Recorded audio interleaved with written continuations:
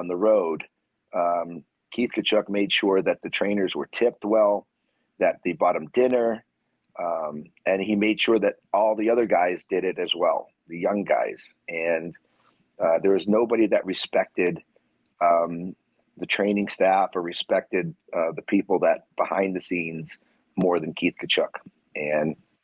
then he'd go out and fight for his teammates and fight for, and I remember when I got my jaw broken by Derian Hatcher in 1989 or 1999, the next game that we played them the following season, right off the face-off, Keith Tkachuk goes right at Derian Hatcher, and they just go toe-to-toe.